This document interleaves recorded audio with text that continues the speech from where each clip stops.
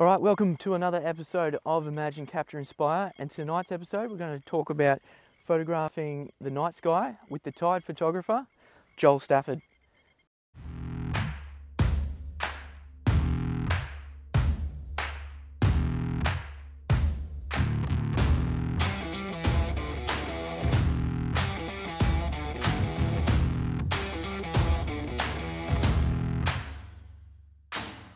Alright, so tonight's photographer, we're talking to Joel Stafford, the AKA the tide photographer.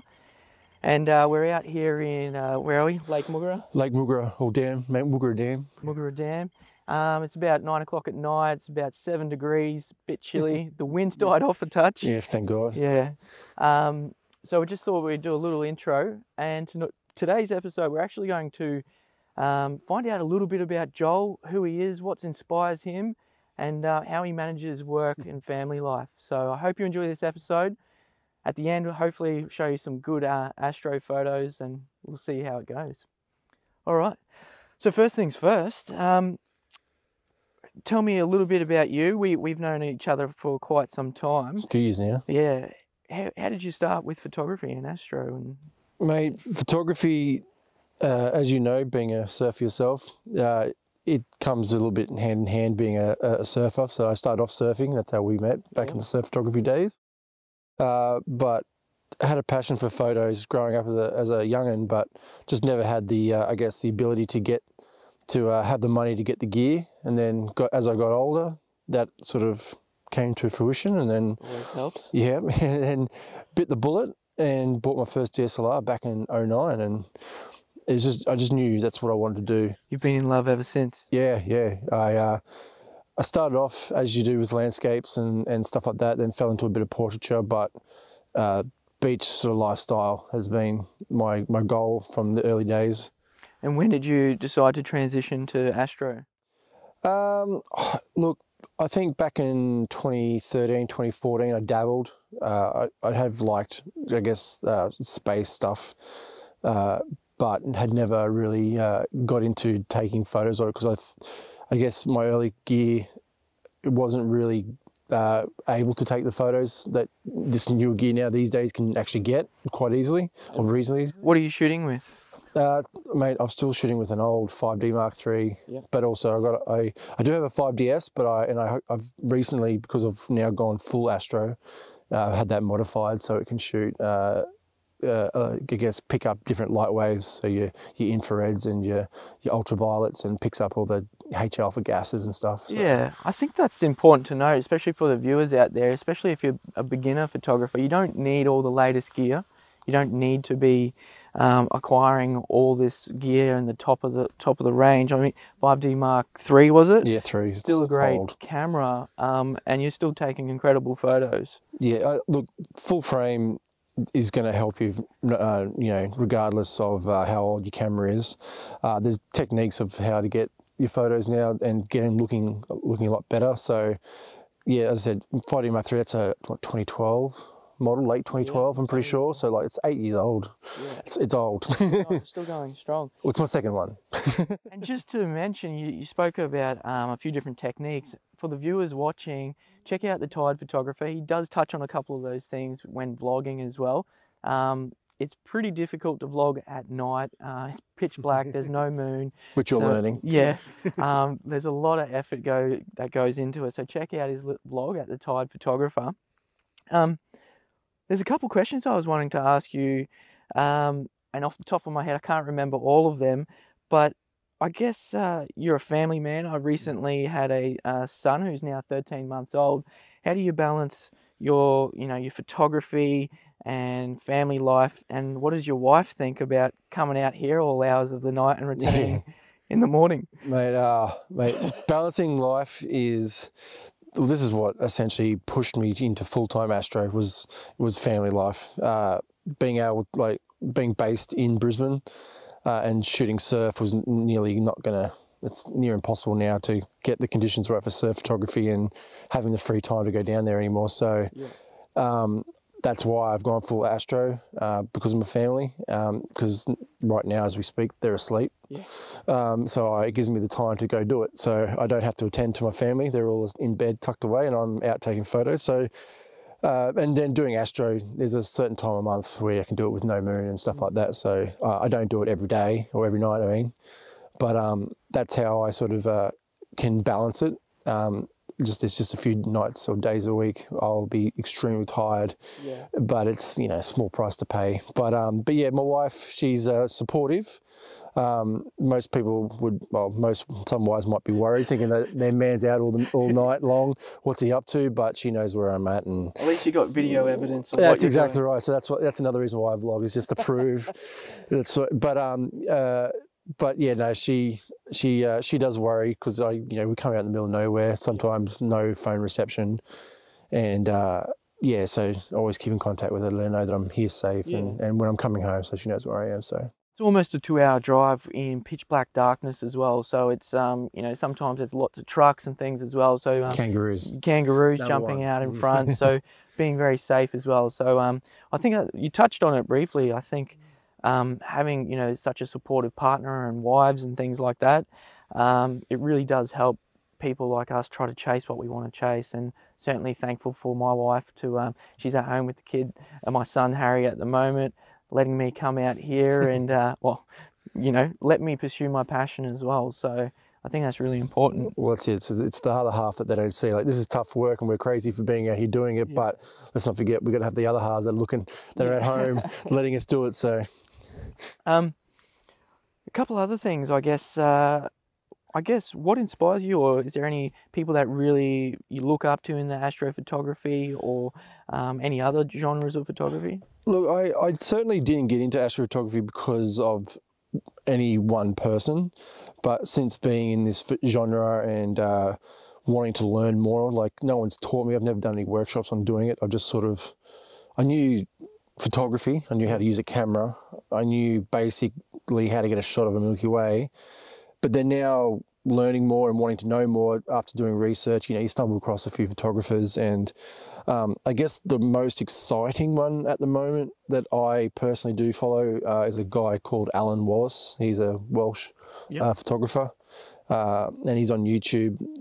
I stumbled across him through online forums and websites, where he did a video that I think this video sort of launched him, and that's what got me onto him. Where he did a shot of the Milky Way using a Sony a7S II with the Sigma 14mm 1.8 handheld. Oh wow! Yeah, so because of the wide angle nature of the lens and the fast aperture and the low light performance of that camera, he was able to steady his hands and take a single shot of the Milky Way handheld, and he vlogged that, and I just thought that was amazing, and then I just followed him from there, and then I just like his style, using natural light, not really using artificial light at all. I think he has maybe once or twice, but if he does like selfies, but there's other photographers through social media that I do follow, but I guess he'd be the number one that I would definitely look up to, because he does like going out for adventures, going to places away from other people, and just getting those different shots that everyone gets a shot of the Milky Way core, but maybe just putting different spins on it, so it's not the same.